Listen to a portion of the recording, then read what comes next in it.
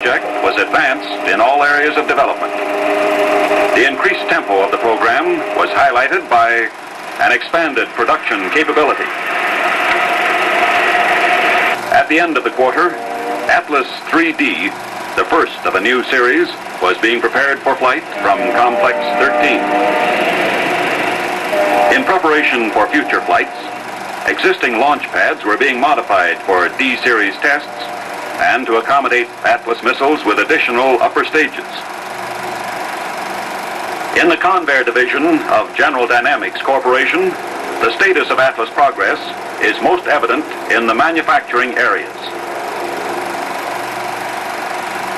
Production of D missiles has progressed rapidly here in Building 5. At the end of March, missiles 27D through 30D were being fabricated in the major fixture area. Manufacturing techniques developed in the production of A, B, and C series research and development missiles have been adopted for the D series production Atlas. The use of optical tooling methods has been increased in the setup of tooling fixtures and jigs and in many phases of missile tank construction. The use of new materials combined with modern manufacturing methods is most evident in the production of the D-series thrust section. The major components of the booster stage airframe are manufactured at Convair Fort Worth.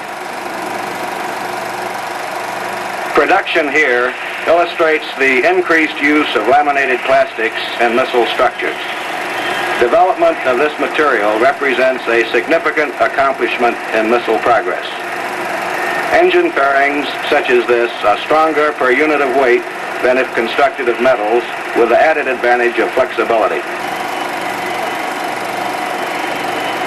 Progress on the Atlas, as well as other missile programs, has been dependent upon advances in electronics. Keeping pace with missile fabrication is the manufacturing of electrical components and equipment for use on D-series missiles. In the electronics manufacturing area, some 120 airborne canisters were produced this quarter. Assembly line techniques have been adopted for the production of the Azusa transponder package. This quarter, 34 separate units were manufactured by Astronautics for Atlas and other missile projects. Additional airborne units manufactured include range safety command and power supply packages, 16 units produced, propeller utilization comparator and mandrels, 16 units produced, telemetry accessory package, 10 units produced, and the autopilot system consisting of 2 separate packages: the programmer, integrator, servo amplifier, and gyro system, with 21 units each produced during this quarter.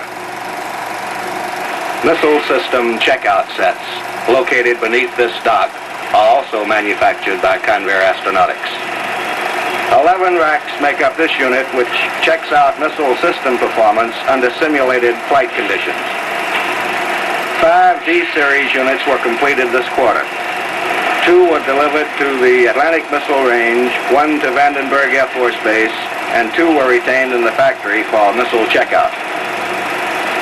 3 units of blockhouse equipment, consisting of 16 consoles each, and 12 Azusa checkout units were also produced during the first 3 months of 1959.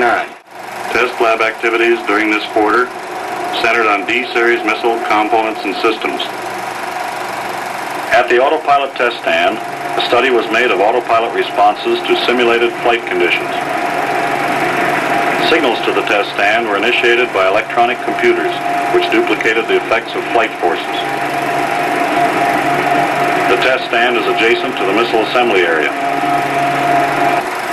At Point Loma in San Diego, progress was highlighted by 2 new developments.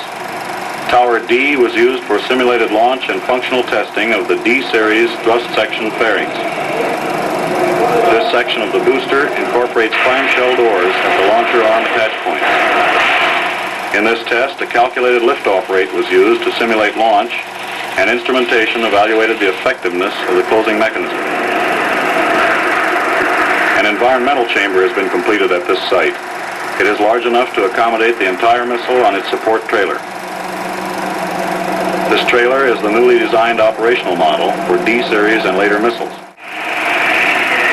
3 missiles were shipped to Vandenberg Air Force Base during this quarter. 4D left on February 19th. Missile 6D was shipped 9 days later.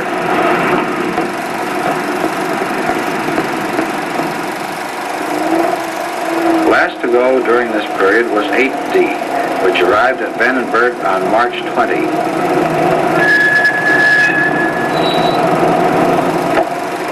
4D and 6D had been checked out and were in place on the launch pads by the end of the quarter.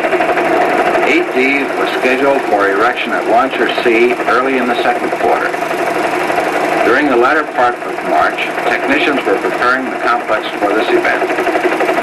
At Launcher B, Convair and Air Force personnel were conducting systems checks on ground support equipment. The first Atlas missile flight from Vandenberg will be from Complex 576-A-1. This will be Missile 4D, scheduled to go in mid-May.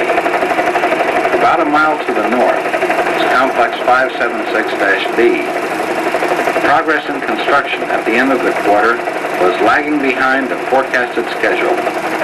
This lag was largely in the area of propellant loading systems. Large items of support equipment located outside the launcher building at this complex have been installed.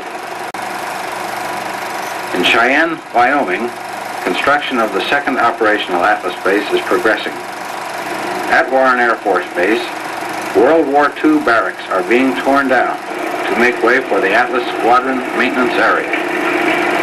Construction will start soon on facilities which will service missiles and equipment for 4 launching sites around Cheyenne.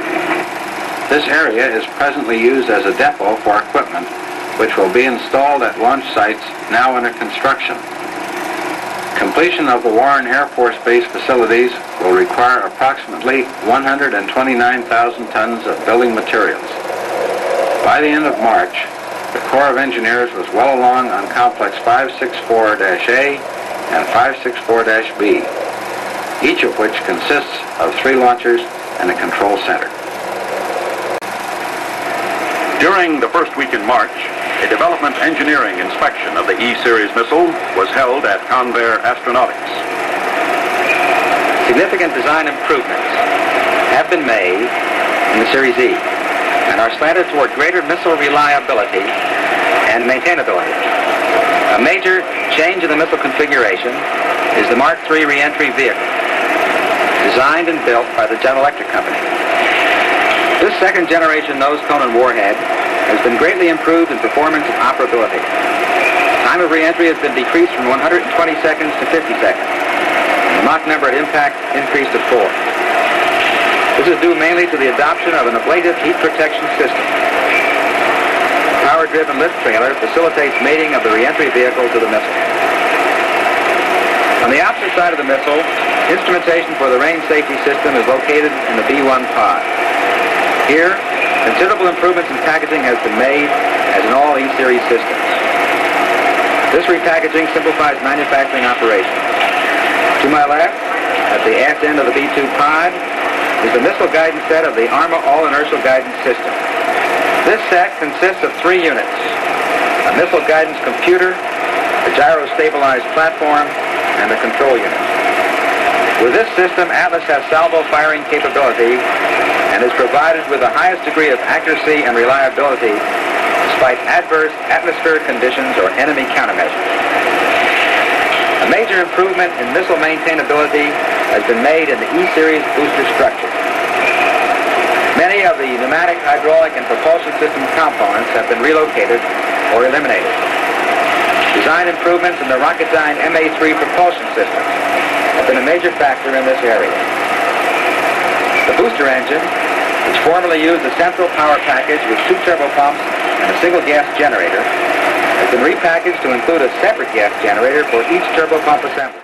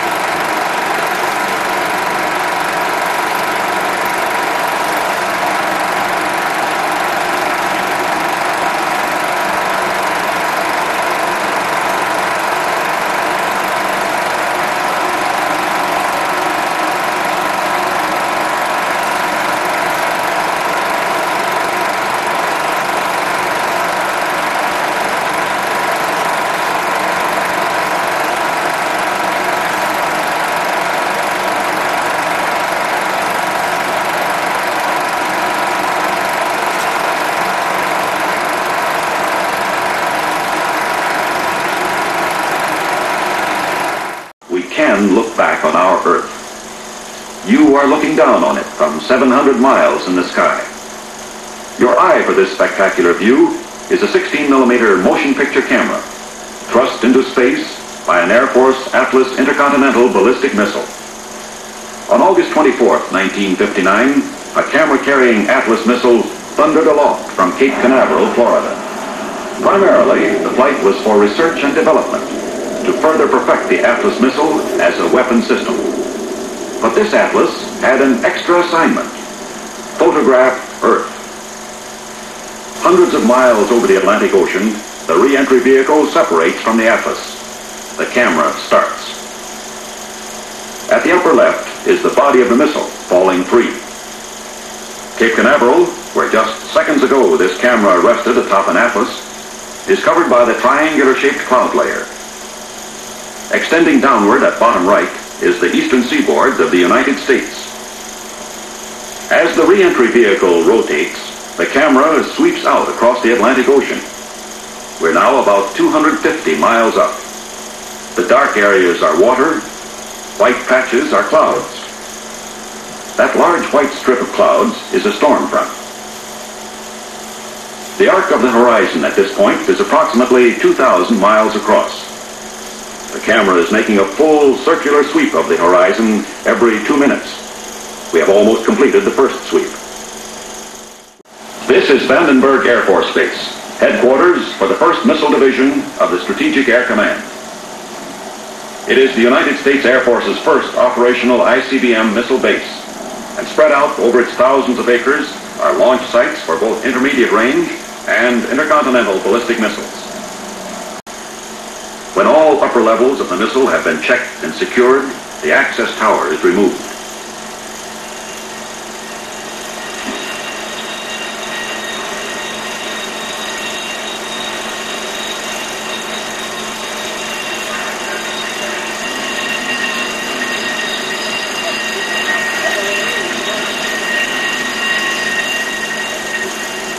Atlas now stands alone, ready. Automated machines will finish its preparation for flight.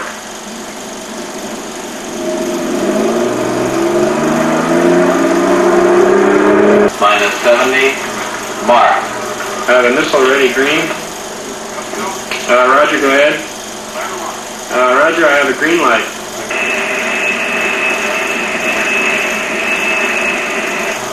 Commit start. Minus 60, mark.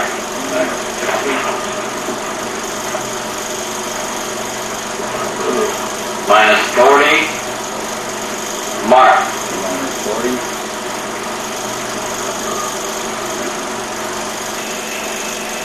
Minus 30, mark.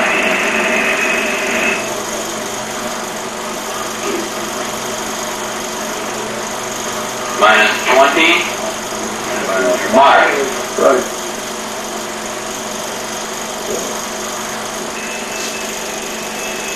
Minus 10, mark. Cameras on.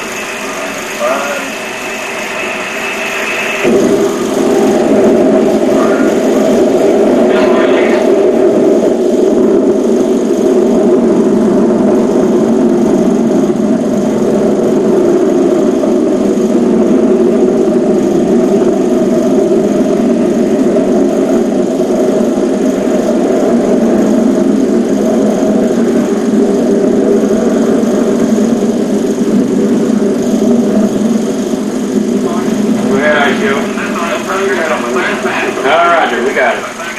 Right, thank you. Electronic eyes followed the flight of Atlas long after it had disappeared from human sight. Less than 30 minutes later, the first operational ICBM flight was history. Atlas traveled 4,300 miles southwest across the Pacific Ocean. The nose cone impacted near Wake Island, on target. A highly successful first ICBM flight for the Strategic Air Command of the United States Air Force. Flight test vehicles was launched for the MIDAS program, Missile Defense Alarm System, an infrared sensing device mounted on polar orbiting satellites. The Atlas booster performed satisfactorily. At time of separation, however, a malfunction occurred, resulting in destruction of the vehicle. On 22 April, graduates of the first class in the Integrated Weapon Systems Training Program conducted the first launch from a horizontal readiness launcher. Atlas-25D was the third operational ICBM to be successfully flown by a Strategic Air Command crew at the Pacific Missile Range. Major test objectives included demonstration of compatibility between the Atlas missile and its ground support equipment, and validation of all airborne subsystems toward the highest probability of a successful flight. Time elapsed for missile erection, propellant loading, and preparation to launch between first alert and booster ignition was 23 minutes.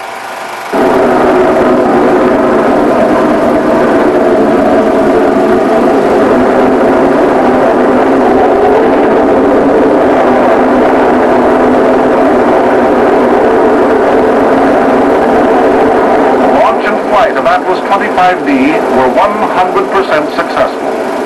The missile was flown 3,900 nautical miles down the Pacific Missile Range and impacted in the Wake Island splash net with the most precise accuracy yet recorded in the Atlas program.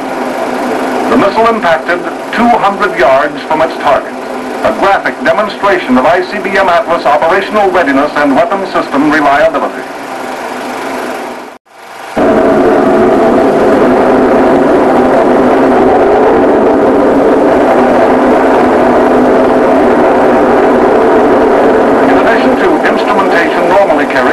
R&D flights, Atlas-56D carried special equipment to gather data on engine rough combustion and other specialized data gathering equipment.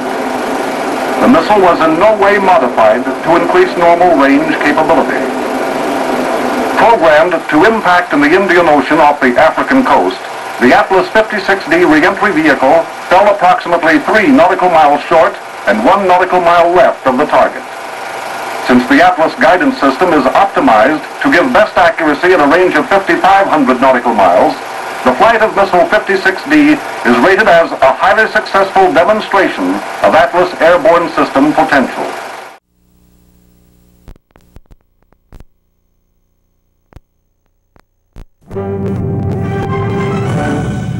This is the story of the first men who ventured into space.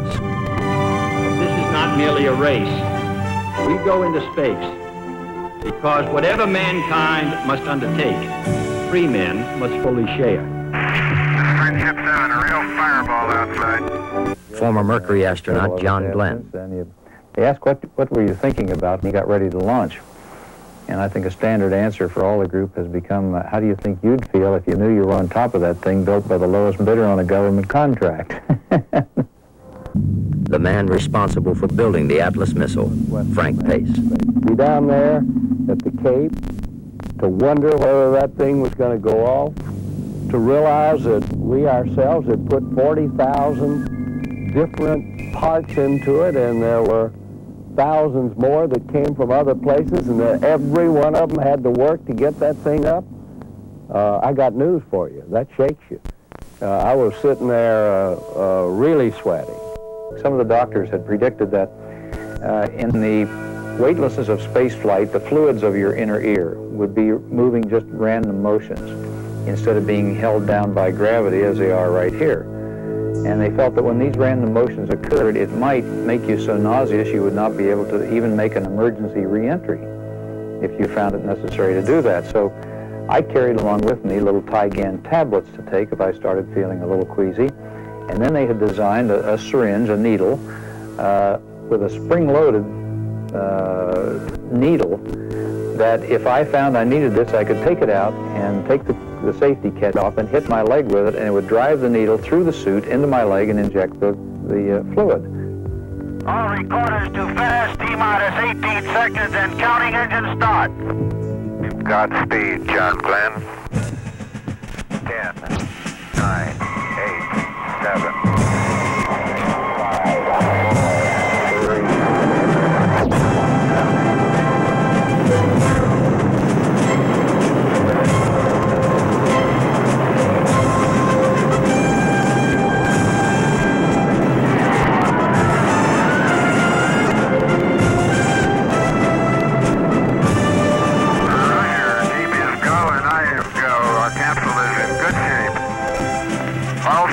our go.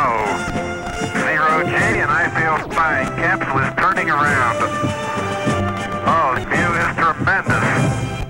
Roger, 7. You have a go. At least 7 orbits. And as John Glenn splashes down, his fame skyrockets to epic proportions as a tidal wave of patriotism rolls across the country. The crowd are just something unbelievable, Lou. I've spoken with some people in the crowd, people who were here in 1927, 35 years ago, when they had that great parade for Colonel Lindbergh, and they tell me that it was nothing like this.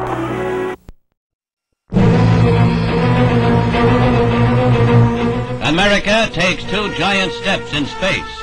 The first and most spectacular is hitting the moon with Ranger 4, here being readied for launching at Cape Canaveral.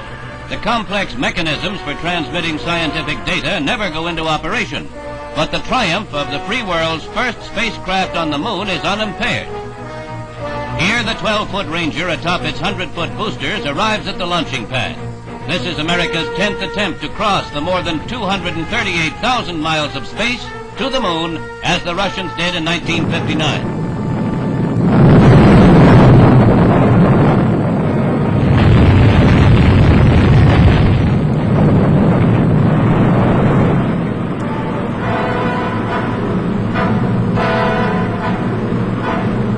Water is sprayed to reduce the heat left by the blastoff as Ranger 4 starts its 64-hour flight that will end just where intended on the far side of the moon. In quick succession, the United States and Atlas made more assaults on the challenge of space.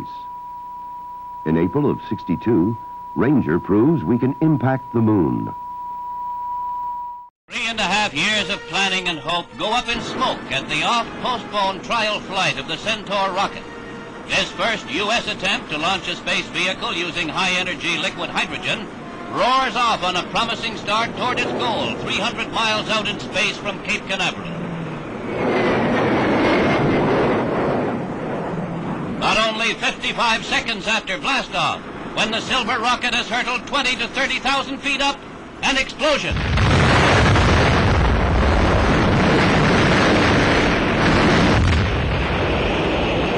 Much of the planning of placing men on the moon or a capsule on Venus or Mars depended on the success of the experiment.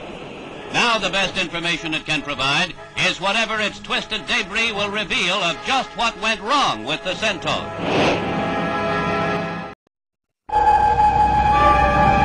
Even more astounding news from the far reaches of space comes from Mariner 2, which roared off last August for its rendezvous with Venus, 36 million miles and thousands of hours away. Almost precisely on schedule, the intricate communication system begins to pick up signals from our twin planet and relay them back to Earth. Its 2 sensitive electronic eyes scan the mysterious cloud-wrapped surface of Venus for the 42 minutes that they are near enough. The gap is still some 21,000 miles, but satisfactorily close as astronomical distances go. It will take some time yet for scientists to decode and interpret the signals. These could possibly answer the most tantalizing questions of all space exploration. Is there life on another planet?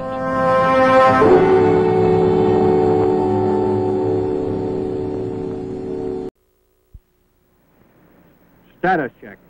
Propellants. Go Atlas. Go Centaur. Go Centaur. Pressurization. Go Atlas. Go Centaur. Atlas autopilot. Go. Centaur autopilot. Go. Launch director. Go. Memorial Day, May 30, 1966, Cape Kennedy, Florida. All recorders fast. Minus 12 seconds. Engine start.